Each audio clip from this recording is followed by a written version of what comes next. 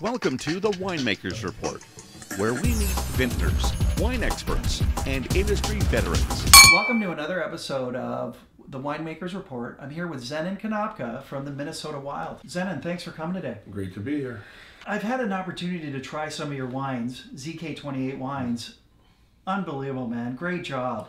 Thanks very much. It's something that took a lot of time and effort, and it's a real art, isn't it? it actually is. I know there's a lot of celebrities that put their name to wines, but this is something that I was in the winery, and we were barrel tasting and working with the winemaker to kind of come up with the ZK28 blends, the white and the red. It's been a lot of fun. Tell us about that as a kid growing up in wine country. It was pretty cool that, I grew up on a farm and we had the vineyards in the back, and I remember my dad, kind of teaching me the lessons of not just, pruning and tying grapes, but picking grapes, and we were put to work to help out. We grew grapes and we sold them to the wineries. Right. And I went with my dad and tagged along for that. But also my dad made his own wine.